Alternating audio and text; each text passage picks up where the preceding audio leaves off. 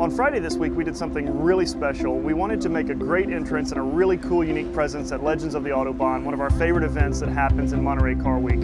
So we drove over the V12 LMR, the M1 Pro car, the M5 Supercar, and we actually took them to the Legends of the Autobahn event in a way that we thought would make a grand entrance for the fans. We also left in the same fashion. The idea was to make some noise and show these race cars running, and so that's what we did. There's a show called Concorso Italiano. It's a fine show. A lot of our members used to come for the weekend here in Monterey. We wanted something to do. So in turn, we would visit that show, and it quickly went from a gathering of BMWs in their parking lot to a situation where we organized a corral, if you will, that quickly turned into a presented corral with clean car contest.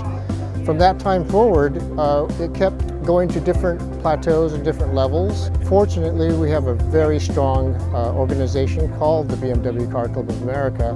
They are our partners in this show, and it's evolved to what it is today. I brought a 1988 BMW 535 IS, and I drove up to San Diego. This is my third year. It's a California car. I bought it about 10 years ago. I put about 25,000 miles on it. It's got 237,000 on it now. The paint color is different. It started off as a royal blue metallic. This one's got a little more pearl, a little more sparkle in it. Interior color combination wasn't offered this year. That's all custom. It's leather and M-Tech cloth. I'm hoping to pull a win today. If I can, I'd have the trifecta. It hasn't lost a show yet. Knock on something.